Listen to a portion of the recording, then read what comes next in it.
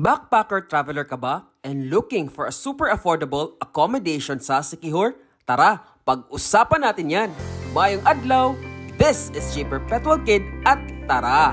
Let's explore Siquijor! RYJ's Inn is located a few steps away from the National Highway in Barangay Poblacion, San Juan, Siquijor. Super mura ng mga rooms nila, perfect for budget travelers. First, ang kanilang bunk bedroom worth 600 pesos per night. It's a fan room with a bunk bed inside. And here's a quick look at their comfort room. Next, ang kanilang double-sized bedroom worth 700 pesos per night.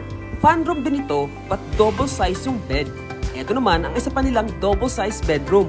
And here's a quick look sa kanilang comfort room. And finally, ang aircon room worth 900 pesos per night.